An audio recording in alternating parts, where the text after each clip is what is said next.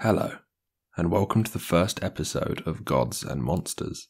On this channel, we will explore the mythology and cosmology of various cultures and faiths. This is the first episode, not just of this channel, but of my series on Norse mythology, a subject I truly love and cannot wait to explore with all of you. The mythical world of the Norse is a fascinating one filled with magic and heroes, gods and monsters, and one that has had a profound impact on modern popular culture and literature, from the massively popular comics and films of Marvel to the marvellous world of J.R.R. Tolkien, the author of The Lord of the Rings. And though time separates us from those distant days of the Norse, who we might call Vikings, their tales and myths live with us still. Tales of Odin, the All-Father, of Thor, the Thunderer, and Loki, the Trickster. All tales that we will explore in this series. But the best place to start is at the beginning. And that will be the subject of this episode, the creation myth of the Norse, how their vast and wondrous world came to be. Now, before we get started, I will say that these stories come from a variety of sources separated by gulfs of distance and time. Naturally, as is often the case with mythology, not everything will make sense, and not everything is fully accounted for. After all, these are tales from the distant past, and were written by many hands, with some works contradicting others.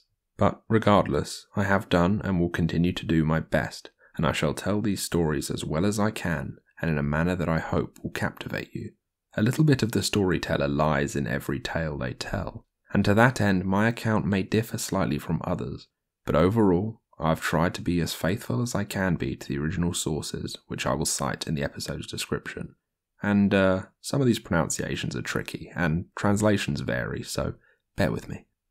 So, with all that out of the way, settle in, perhaps grab a warm drink, and let me tell you a story. Our story. The story of how everything came to be. It begins in ice and fire, in a time before the earth, the heavens, the stars and mankind, a time before gods and heroes, a time of punishing heat and biting cold. In the beginning, there were two realms hanging in the vast emptiness. In the south lay the realm of Muspell, the land of fire forever burning in the darkness.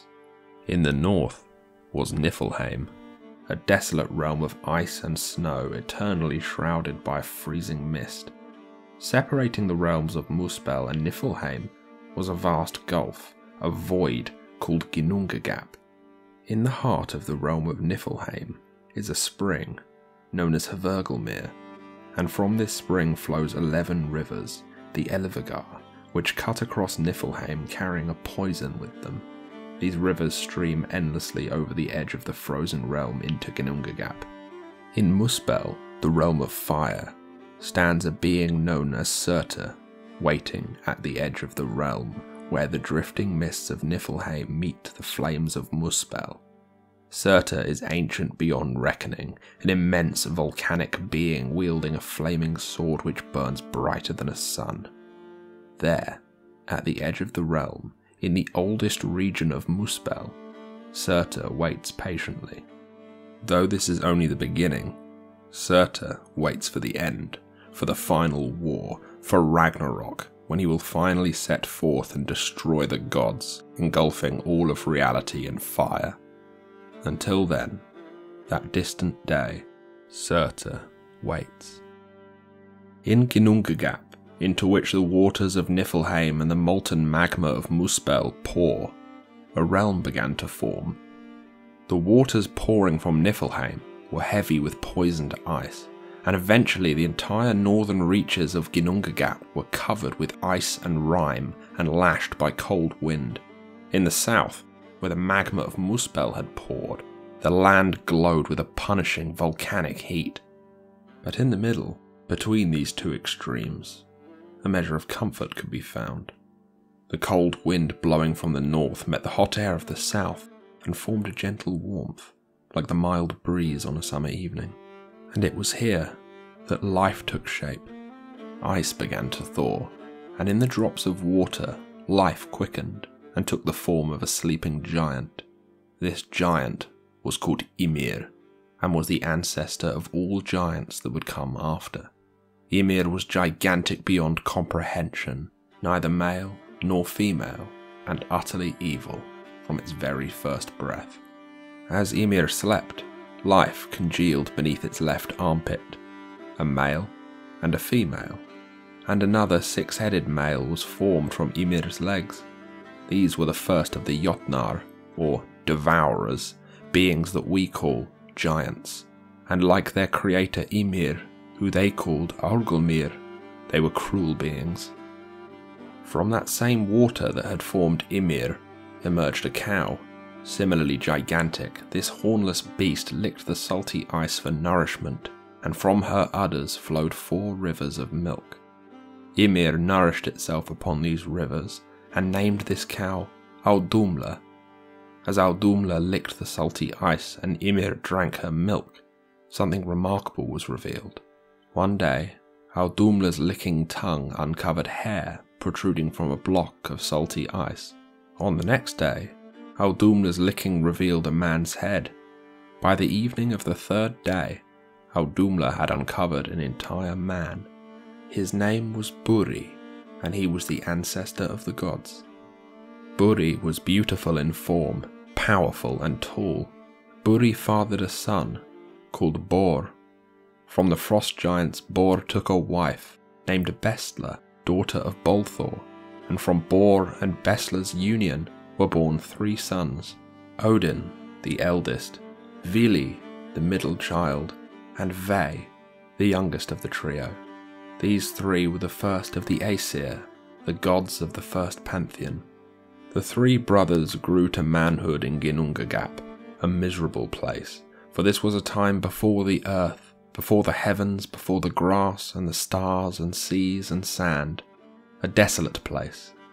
To the north was Niflheim, and to the south was Muspel, and both spelled death for the brothers, unable to endure the extreme cold or heat. The brothers grew dissatisfied, as I suppose we all would. They grew to hate Ymir and its unruly offspring, the frost giants. And one day, they decided that they could no longer exist in this place between places, and by their combined might, they killed Ymir. A deluge of blood poured from Ymir's immense body, drowning all of the frost giants save for Ymir's grandson, the giant Bergelmir, and his wife, who escaped by clinging to a box and riding upon the tide of gore. All giants henceforth are descended from Bergelmir. Triumphant, Odin, Vili, and Ve hoisted Ymir's body onto their shoulders and bore it to the centre of Ginnungagap. There, they carved apart Ymir's corpse and created the world we live in today. From Ymir's flesh, they created the earth. From its titanic bones, they crafted the mountains. From its teeth, its jaws, and splintered bone, they shaped the rocks and boulders and stones. From Ymir's gushing blood and salty sweat, the brothers filled lakes and seas. So much blood flowed from Ymir that the brothers created a great ocean, vast and violent so that no sane man would dare cross it, and they ringed the earth with this ocean. The brothers raised Ymir's skull to the sky and created the heavens, with each of the 4 corners of Ymir's skull stretching to the ends of the earth. Gathering together sparks from the flames of Muspel, the brothers cast the stars into the sky. Some are fixed in place, while others travel their own path through the heavens. And those clouds that drift lazily through the sky, they are what remains of Ymir's brains, flung into the sky by its killers. The brothers were pleased with their work. From death had come creation, a land that could be inhabited by all creatures, though they knew that they could not all live in peace, and thus did the brothers separate the lands. The coastal land of Jotunheim, bordering the deep and unforgiving sea, was given to the giants, the children of Bergelmir. Giants come in many sizes. Some are no taller than men, while others are as large as mountains, though they are all beings of great power, and should thus be avoided by us mortals. Next, the brothers created a land safe from the giants, in the centre of the world. They used Ymir's eyelashes to create a vast wall around this land, and called it Midgard, and this is where we all live today. The sons of Bor looked upon their creation and saw that it was good. The sun warmed the earth, and the ground was carpeted with grass and leeks. Though the work of the gods was not yet finished, for Midgard was empty. Its verdant plains, while beautiful, were left unexplored. Its rivers were teeming with fish, but there was no one there to catch them. One day, Odin, Vili, and Ve were walking on the stony shores of Midgard when they came across two trees. One was an ash tree, and the other an elm. The trees had fallen into the sea somewhere and washed up on the beach. The brothers saw in these two trees opportunity and raised them upright. Odin breathed life into the trees, Vili gave them wits and hearts with which to feel, and Ve bestowed upon them the gifts of hearing and sight, so that they may experience the world the brothers had created. And thus were created the first man and woman. The man's name was Ask, and he was crafted from the ash tree, and the woman, made from the elm tree, was named Embla. The brothers clothed their creations and gave to them the realm of Midgard, in which they may live and raise their children. From the union of Ask and Embla descend all the nations and races and families of mankind, including you and me. Over in Jotunheim, a giant named Narvi bore a daughter. Born with dark eyes and raven hair, Narvi named this daughter Night. Night married 3 times and bore 3 children. From her husband Naglfari she bore a son named Aud. From her second husband Anar she gave birth to a daughter named Earth. And from her third husband, a descendant of Buri and thus related to the 3 sons of Bor, she gave birth to a son named Day. Like his father and the sons of Bor, Day was radiant and bright of complexion. Seeing the two, mother and son, so different yet related by blood, Odin gave Night and Day each a horse-drawn chariot, and set them in the heavens to ride around the world. Night and her horse Hrimfaxi lead the way. The horse is as dark as its mistress, and its mane is rimed with frost. Every morning, froth from Hrimfaxi's mouth falls to the earth and forms dew upon the ground. Day follows behind Night, and his horse is named Skinfaxi. Also like its master, this horse is radiant, and its mane illuminates the sky and earth as it passes over the world. Meanwhile, in Midgard, a man named Mundilfari fathered 2 beautiful children. He named his daughter Sol, after the sun, and his son Mani, after the moon. The sun and the moon had been created by the sons of Bor from the sparks of Muspel, along with the stars, and were pulled across the heavens by horse-drawn chariots that had no drivers. Sol married a man named Glen, though this union would be short-lived. Odin and his brothers, who by this point had sired more Aesir, were angered by Mundilfari's arrogance and snatched away his children. Sol and Mani were placed in the heavens to guide the sun and the moon as the drivers of their chariots. As with Night and Day, the moon takes the lead. The sun's chariot is drawn by 2 horses, one called Arvak, meaning early riser, and the other is named Alsvid, meaning swift. The Aesir placed bellows between the shoulder blades of the sun's horses so that they keep cool. Now, you may have noticed that the sun and the moon always seem to be in a great hurry to cross the sky. This is because they are chased by 2 great wolves. These wolves are named Skull and Hati. They pursue the sun and the moon across the sky, seeking to devour them, and there will come a day when the wolves succeed, and the sun and the moon are both consumed and the sky will be red with gore. This will be during Ragnarok, the end of days. And thus it was that the Aesir created the cycle of night and day. While this was occurring, Odin, Vili and Ve had quite forgotten the maggots that had squirmed in Ymir's dead flesh.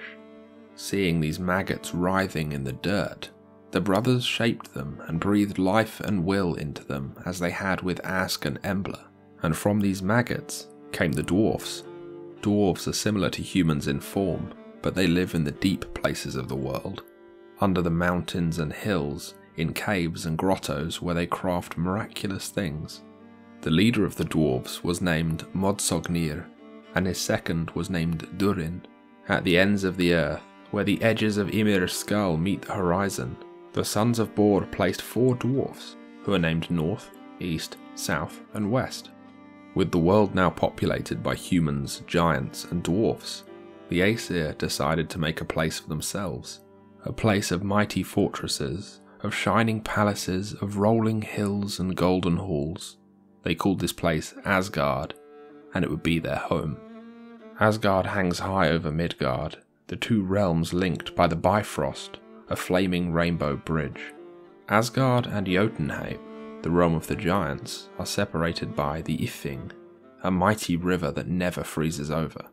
In Asgard the Aesir settled, numbering 12 gods and 12 goddesses. Odin, father to mankind and to many of the gods who we call All-Father, stands foremost among the Aesir, residing in the golden hall of Valhalla, watching the deeds of mankind, great and small. Well, I hope you enjoyed my story, our story, the story of how mankind and the world we inhabit came to be.